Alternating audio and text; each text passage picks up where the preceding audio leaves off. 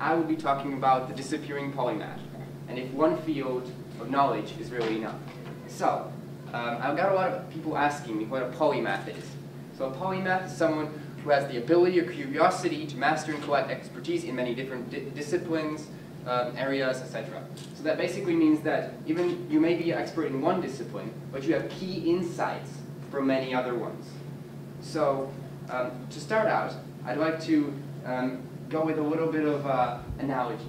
So if you imagine now the kind of mathematician or programmer that's in your head, you know, the stereotype, the guy sitting at your desk, typing away at the computer, writing equations. But then someone comes up and starts talking to them. And they start applying the same rules that we're using for the equations to the social interaction. So if you imagine, anyone here a fan of Big Bang Theory? Yeah, yes, someone. So if you remember Sheldon, he's that exact stereotype, right? This makes the show absolutely hilarious because of all the situations. But it's a really good example of where someone has only one way of thinking about things, or one way of interacting with the world, and how this doesn't really work so much. A nice quote to illustrate is that to a man with only a hammer, every problem looks like a nail. So when you have only one way of thinking about things, you cannot escape that one way of thinking. Now, on the contrary, is something that is shown as the kind of T-shaped individual. This is a slide from IBM.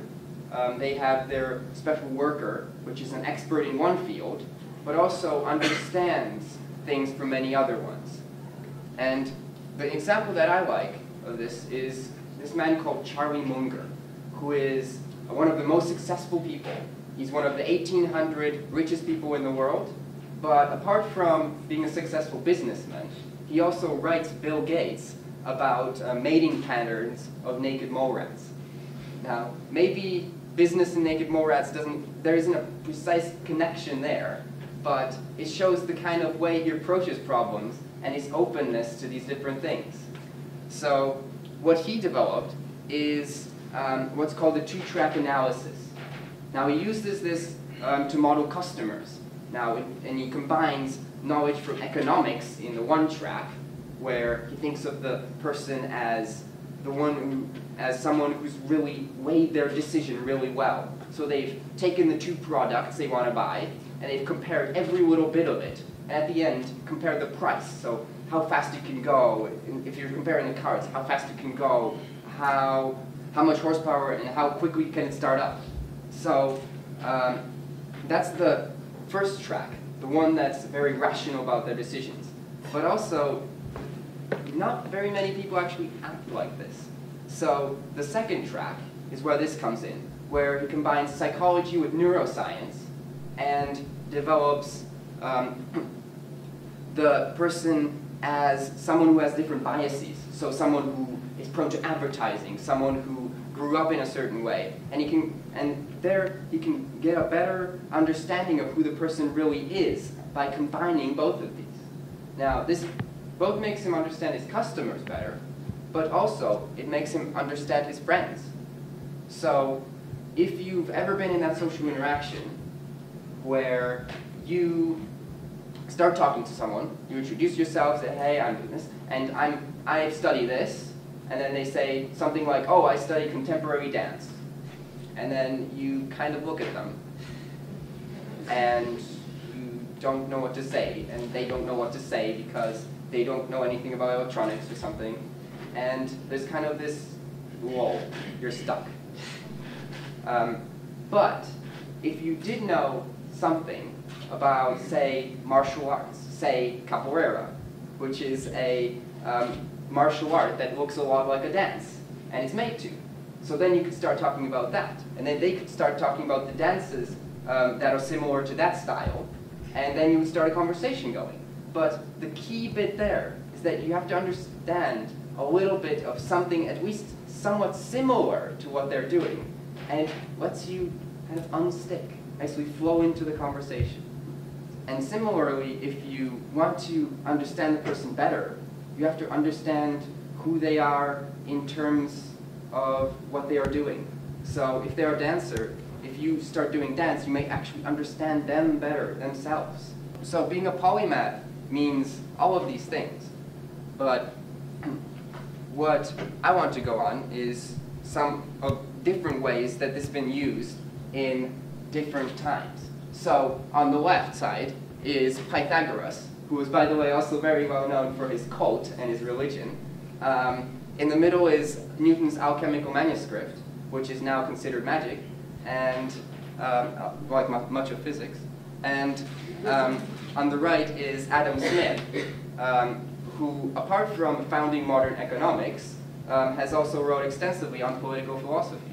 So these people have been around for a while, and this is kind of a way of approaching the world that has been here since the very beginnings of our history, but never really been considered by the mainstream society. What connects all of these people across the times, apart from being polymath, but the way they approach problems, and most importantly, their sense of wonder. When you see a turtle walking on the beach, you may just walk by, oh hey, turtle. And then just move on with your life. But what you can also do is start thinking about the turtle guy. He's like, oh, where is he going? How long has he been here? Why are there so many of them? Or, oh, he still has to cross 15,000 kilometers to get to the next place he needs to be.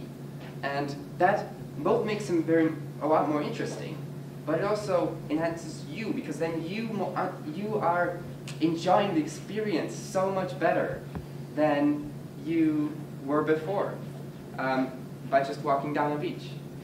So I think at the core of this is the importance of kind of wonder.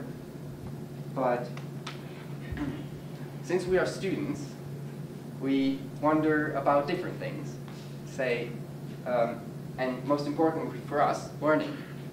And taking on more disciplines can mean that you yourself will enhance what's called the mindset towards your learning. There are these two things called a fixed mindset and a growth mindset. So a fixed mindset is usually that, such that when you see a problem, it's like, oh, it's someone trying to test me again. Oh, it's I have to do work now. I have to do something now. And oftentimes people think, especially if it's a hard problem, I can't do this. Or I'm not good for this. I'm not good enough. And maths is a really good example. But the way to overcome this is what's called the growth mindset, where you take it, yes, another problem, and you say, yes, another challenge. And this is developed through facing this kind of mindset again and again and again. If you are stuck with enough problems, not at the same time, but eventually you work through several problems, then you actually figure out, actually, since I could do that, I can probably do this again too. Or you think, hey, I've already achieved that, I'll be able to achieve this too, and it kind of carries over and allows you to overcome all of these problems that you may or may not face, especially during your studies. So actually, taking on different problems can allow you to change the way you look at the problems that you're facing now. Also, apart from making a lot of the things more interesting, because you're exploring new things, that's cool. But what I'd like to also talk about is something that gets thrown around quite a lot now, and that is something about creativity. So by understanding more things, you become essentially more creative, because creativity always needs some kind of input. That's why artists talk about what inspired them so much. Now, if you're a polymath and you understand more different fields, then you have both more of those little prompts, but you can also connect those little prompts in many different ways. And that's essentially the essence of creativity, isn't it? Another thing that gets talked about a lot is rationality, where weighing your decisions in the right way.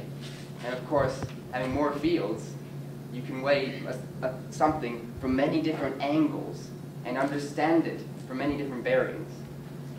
But the one that I really wanted to talk about is the part of meaning.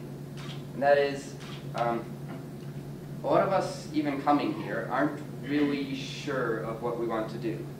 And we don't know where this will lead us, where this will take us. But the important part is really exploring and seeing where we can go, right? But absolutely central to this idea is going out there and trying new things and becoming, even though it's not part of what you're doing right now, may be helpful later on.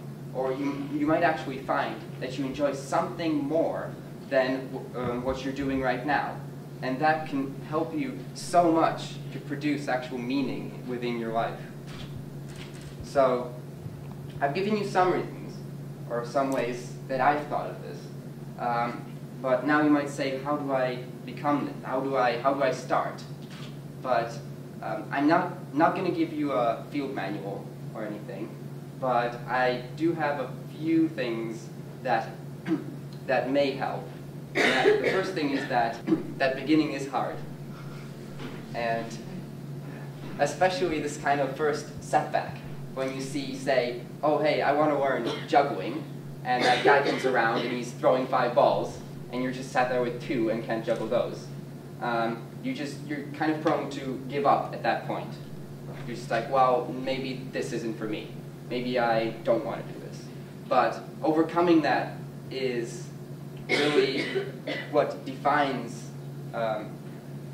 being a polymath and being able to go against these kind of psychological barriers there, overcoming these kind of barriers and doing it over and over again, despite it being hard. How you do this is you kind of have to just stop and listen, like actually be there. Like if you take a juggling class and you kind of keep throwing the ball up and down in one end, you're probably not going to learn much. You have to really be there. You have to be listening to the guy. You have to play with the balls. You have to really interact with what you're doing. So that's the first step. And if you go on, this may become even a hobby. This may be something you do oftentimes. Or even better, what I like is the kind of 30-day challenges, where you repeat something for 30 days, you keep doing it 10, 20, 30 minutes a day, and then you actually become good at it. You see what it's like, and choose if, oh, actually I want to continue with that or not. And lastly, you just need to explore, really. Like, go out there and see all those things. Yeah, that's it. Thank you.